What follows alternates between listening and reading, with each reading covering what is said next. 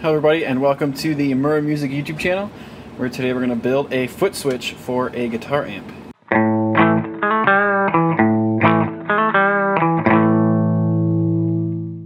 So my friend has a Fender amp and it just needs a one button foot switch in order to change from the clean and dirty channels.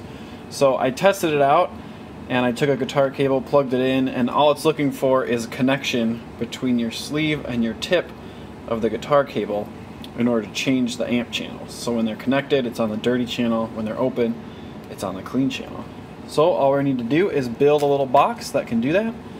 So I picked up this little guitar pedal enclosure, a 1/4 inch switch, or a 1/4 inch jack, and a foot switch. And then some tools that you're going to need if you're going to do this. We're going to need some wire, some pliers and wire strippers are helpful. And you're going to need some drill bits in order to drill the holes in the enclosure. So I prefer these step bits. They're the best thing really for drilling into aluminum. And a drill, obviously. And I think it's handy to have this punch in order to get accurate holes started. And some painter's tape. And some kind of measuring device, a ruler or something like that. And I think lastly all you'll need is some kind of soldering iron. Okay, so the first thing we need to do is figure out where to lay out our components. So what I like to do for that is take some painter's tape and stick it down where I know I'm going to want to put my hole. And then I can take a pencil. I guess I didn't say that in the list of things you need. Sorry. But I can take my pencil and figure out where my middle point is on this enclosure, mark that, and I can figure out the spot I need my hole to be.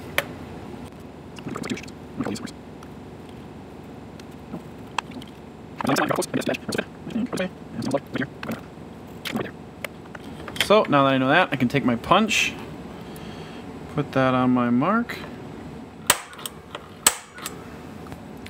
and I got a spot to drill. So I'm going to do the same thing.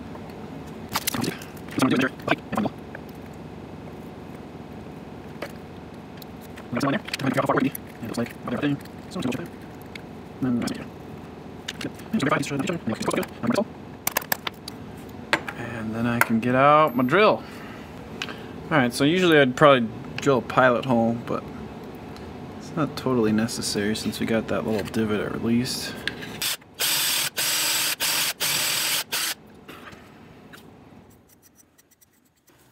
With stuff like this, I never worry about what size the hole should be. I just keep drilling with the step bit until it fits.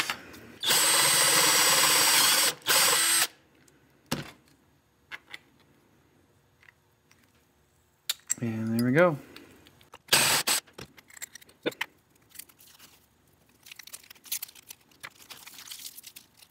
Alright, so we got everything in our pedal. Okay, so I got some wire here, and all I need to do is connect one of my tabs on my jack to the middle of my switch and the other one to the other lug of that switch, which means when it's switched in this direction they won't be connected, and when it's switched over to this half it will be connected. And this switch happens to have too many terminals, so we don't need to use all those.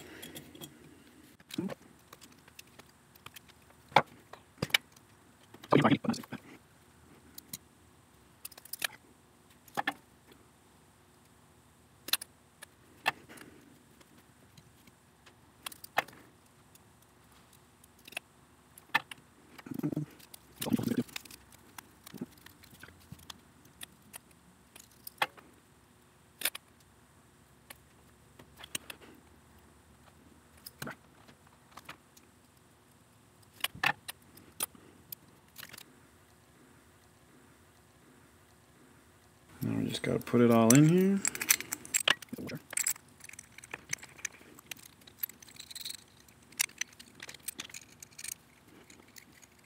And just go ahead and screw the bottom cover on. And there you go. It's all done.